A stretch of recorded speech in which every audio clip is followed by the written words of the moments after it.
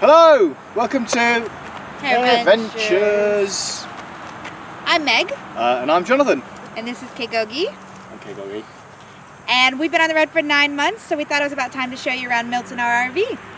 So this is Milton, our trusty RV. It's a 21 foot. It's the smallest RV we could basically buy, which is what we wanted. We wanted to be a little bit stealth, you know, nothing too grand. It's a Peak Kodiak, 2001. For those that care, it's on a Ford E350 chassis. Basically, they only really made a few of these between sort of 2000 and 2003. We'd like to hope it was so good. They didn't really want to, make any more because it was perfect. But it's quite unique. A couple of things to sort of note on the outside. We have our logo here, so thanks to the guys at Adventure Vinyl. Go and check them out. We have a propane tank here, which, as the latest RV mechanic we saw, kind of joked, he said it's the smallest propane tank he's ever seen. So it's a little bit niche. One of the things that is sort of a bit quirky, missing from the side, is we don't actually have a water inlet on this side, it's on the other side. We have a main sort of water hookup. So it just is a bit of a fiddle when it comes to RV parks or camping or when we're dumping the tanks, because most water and that tend to be on this side. A bit of a kerfuffle, but so be it. But the main thing, come with me, that we've done is on the outside. So we've got installed a brand new external propane tank. Because that was so small, and we just think in Central and South America it's going to be a bit fiddly to try and fill that little tank out there. So what we've got here is this tank that we can obviously just unclip, and therefore we can just swap it out when we get to Central South America if need be. It means that we've got always going to have a decent supply for our oven, for our fridge, for the kind of heating. The other thing we did is we had a new ladder installed, and we've got a bike rack that I'm going to put on so we can put our 2 bikes long ways up here. Which is what we sort of had an external here, was a bit wobbly. So yeah, we'll go on this one. Right, so come round and we'll get Meg to show you the inside. Okay, so this is the inside of Milton. If you look at our previous photos up here and down here, you can see previously he was a bit more of your grandma and grandpa's RV. We put some time into him, some paint into him, a little bit of reupholstering, if that's what you can call a staple gun. And he looks a bit different now. So we added mustard paint to the walls and white paint to the cabinets so that it didn't look so garishly RV. And the most important thing we did, we got rid of the floor. The carpet was skanky and terrible, and Jonathan managed to find these wooden panels on sale, so we put them in. Just took him a day. Very well done, Jonathan. The biggest question we get is, how can you live in such a tiny space full-time every day? The thing is, we're city dwellers. We've been in Shanghai, we were in London, we've lived in France, Moscow. You're used to small spaces. And at least this small space moves with you wherever you'd like it to go. The next question we get is, can you cook in an RV kitchen? How do you have room? And the fact of the matter is, I don't cook any differently here than I do cook at home. Jonathan never cooks, so it is all down to me. I enjoy cooking, and Jonathan thinks it's the worst thing that ever happened to him. So we have a 3-burner hob, which is absolutely filthy at the moment. A little bit embarrassing. Don't look. Next we have the oven. This we just keep in here. It goes over the sink to give us more cutting space. So you can just move it out of the way, and then I have more counter space. I cook full course meals with lots of random things because that's what I enjoy eating. Jonathan thinks it's unnecessary and creates a lot of cleaning. I think it's nice to have a meal just like you would at home. After that, we have our cabinet space. Jonathan likes things to be very neat, tidy, everything to have its own place. So rather than just having a bunch of cupboard space, he has made partitions so that everything has its own space. Placemat, so we don't have to clean the table so much. Cups hang. Those are our canned goods up there. We aren't currently in Milton. We've taken a little break to prepare him for South America, so he's getting lots of things done and added. So right now we don't have very much food in him. Underneath there we have our pots and pans. The most important thing to remember if you're getting ready to start traveling is you don't need a lot. You need 1 good pot, 1 good pan. I have 2 of each because I'm special.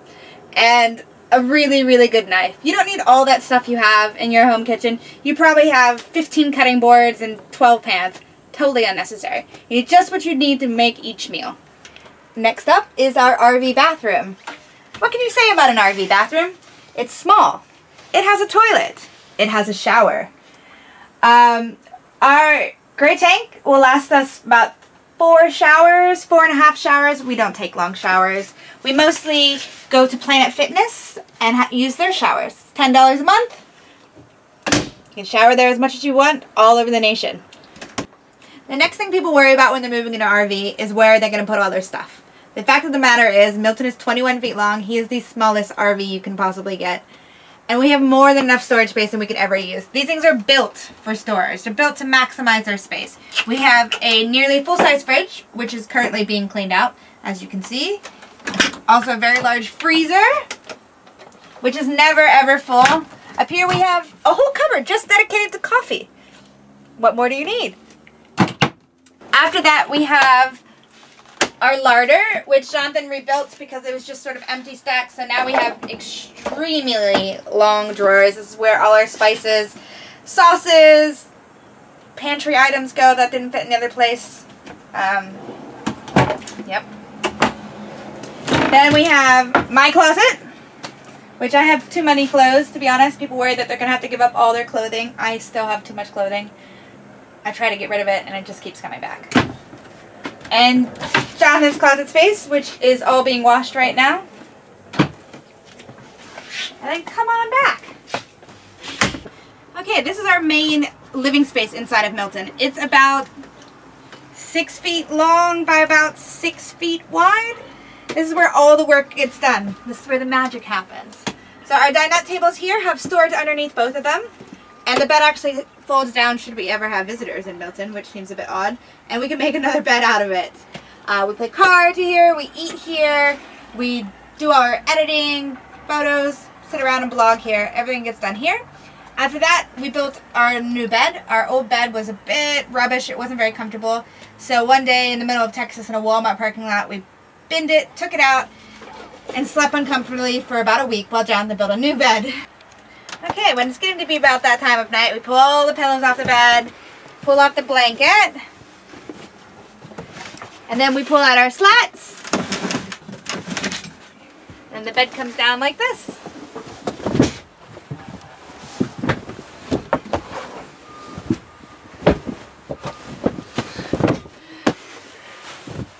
We've actually got 3 inches of foam as well as a mattress topper. It's a very, very comfortable bed. All of our duvet and everything and pillows go in the cupboard up there. So that's pretty much how we roll. We have our blinds and curtains that keep all the light out, as well as curtains that go around the front so that there's no light in. It's pretty dark in here. There's some noise, but you get used to it after a while. It's not any problem.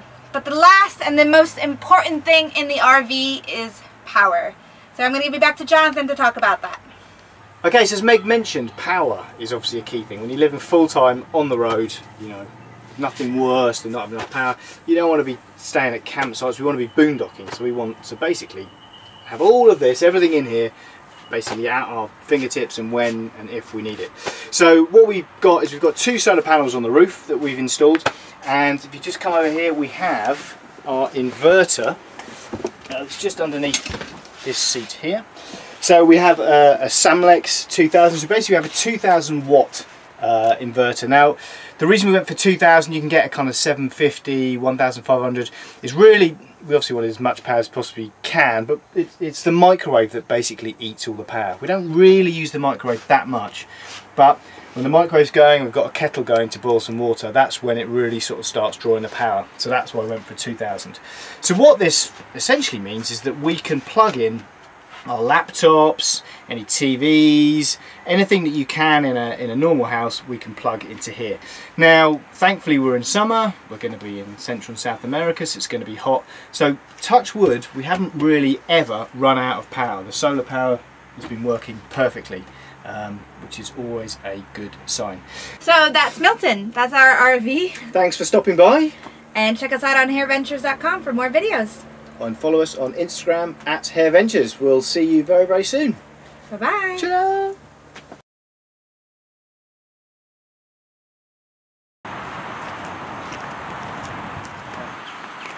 3. Hello, welcome to Adventures. I'm Meg. I'm Jonathan. And this is Kegogi. Hello, Kegogi. Fucking hell, got 2 things to do. I thought you were counting to 3. Yep. 1, 2, 3. Hello, welcome to Adventures. I'm Meg. And I'm Jonathan. And this is Kegogi. I'm Kegogi. And we've been on the road for 9 months, so we thought it was about time to show you around Milton, our RV. Okay, so I'll show you around the outside, get Meg to show you around the inside. Where are you going? 3. 1, 2, 3. Hello! Welcome to Adventures. I'm Meg. I'm Jonathan. And this is... Kegogi. And we've been... Okay, so when it's that time of night, we take off the pillows, take off the blanket, which we don't actually use as a blanket, it's just for looks. And then we have to pull out the slats, which is fine, and then we pull out the bed.